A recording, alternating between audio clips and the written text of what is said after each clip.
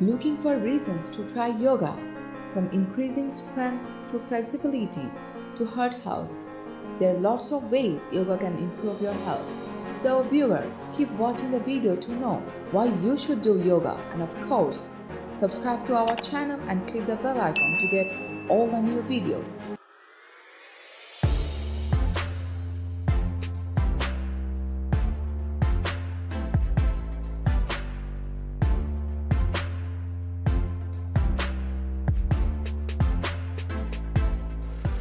Yoga is a healing system of theory and practice, which is very popular all over the world. It's a mixture of breathing exercises, physical postures, and meditations. Humans have been practicing yoga over 5,000 years. In this video, we would like to show you 6 benefits of yoga practice. Let's start. Number 6. Yoga can boost your energy. According to research, practicing yoga for as little as 3 months can diminish fatigue and reduces inflammation in breast cancer survivors.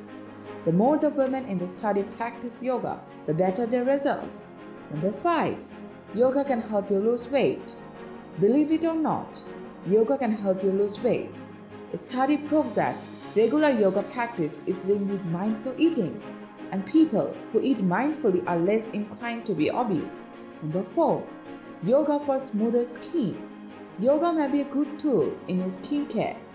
A research suggests that it will reduce the tissue inflammation that contributes to skin aging. Number 3. It may help prevent heart problems. Most heart diseases are related to increased stress level, and in that case, yoga may help manage stress and lower the risk of developing coronary heart disease.